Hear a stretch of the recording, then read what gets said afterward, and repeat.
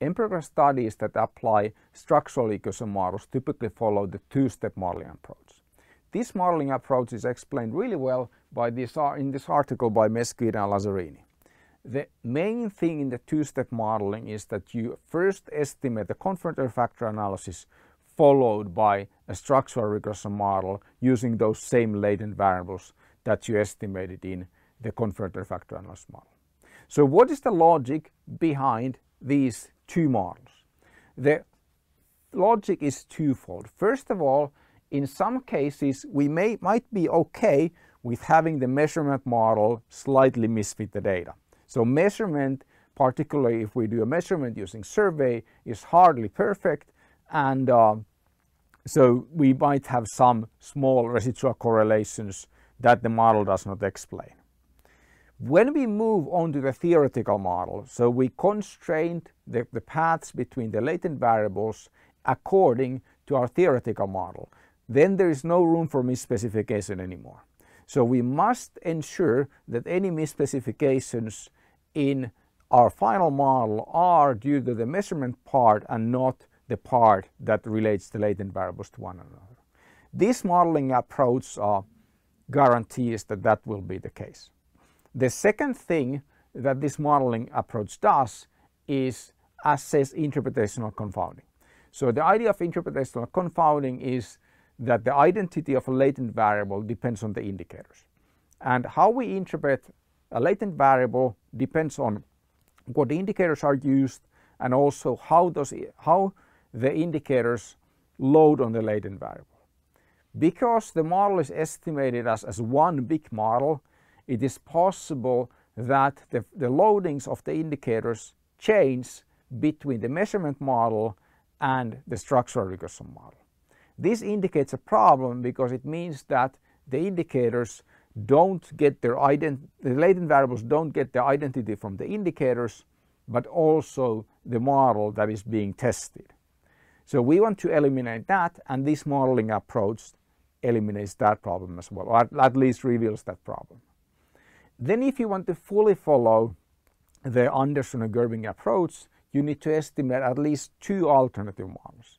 So you need to estimate a more parsimonious model where you take something away from the theoretical model. So you constrain some of the paths to be zero, and then you want to demonstrate that if you take something away from the theory, then that causes the model to misfit.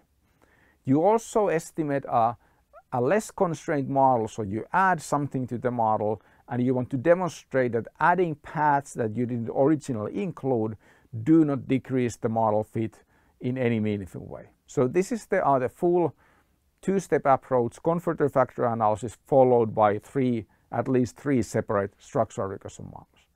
These are tested using the chi-square test. So to show graphically, we do first the confirmatory factor analysis. Let's assume we have a y, the dependent variable a and b. They are first allowed to be freely correlated. And then we do a structural regression model where we specify that some of these latent variables are actually endogenous latent variables, so they depend on the other latent variables. This structural regression model is actually nested in the confirmatory factor analysis model because the confirmatory factor analysis model does not constrain the correlations between the factors anyway, and this model can impose some constraints. In this particular case, there are no constraints, so these models will fit equally well. But in any realistic models, the structural regression model typically has more constraints than the confirmatory factor analysis model. So we do these two steps, confirmatory factor analysis followed by structural regression model. Then we assess the model fit. So here are the results. The confirmatory factor analysis fits well to the data. The Mesquita and Lazzarini paper provides the full sample covariance matrix or correlation matrix of the indicators, and I can just reproduce their results using their correlations, and I get the same results that are reported in the paper. So all good on the measurement front, and then we run the structural regression model. We notice that the model does not fit the data. So chi-square rejects the model, and this indicates a serious problem for the study. In this particular case, This is actually a specification error, so authors are doing model specifications that they did not intend to do, and we know that if we do diagnostics, but that's not the point of this video. So this significant chi-square here indicates a problem, and it must be diagnosed, and that's what the authors do in the paper.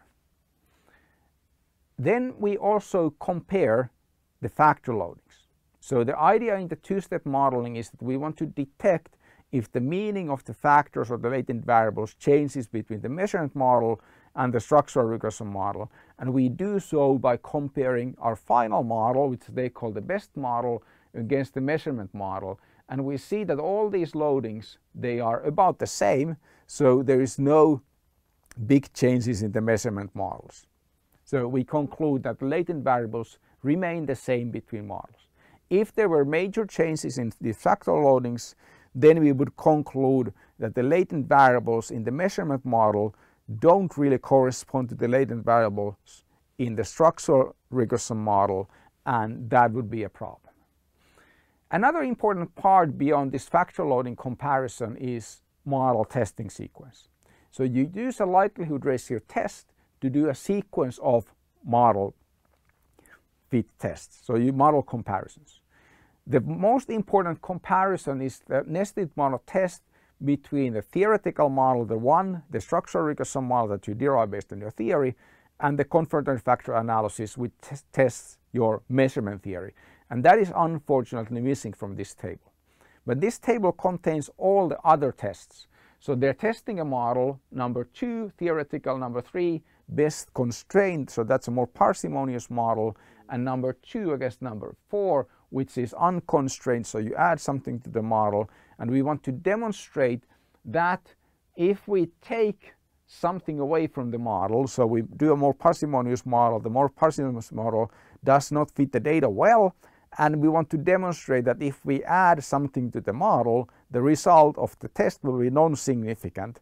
So adding things to the model, making it more complex, will not add any value to the actual analysis. Then these other comparisons that they have is based on the best model that they got through a specification search, so they were doing diagnostics and modified the model based on that, and then they tested alternative models based on that theoretical model. Finally, one interesting thing in this table is that this fit of the chi-square statistic for the null model is the same as for the measurement model. That is an impossible result, and that's probably just a typo in the paper, and just highlights the importance of reproducible research. So whenever you construct these tables, you should not copy-paste things, because it is very easy to copy-paste a value to an incorrect cell, and then it gets printed in a strategy management journal or AMJ, I don't remember which one this paper was published in.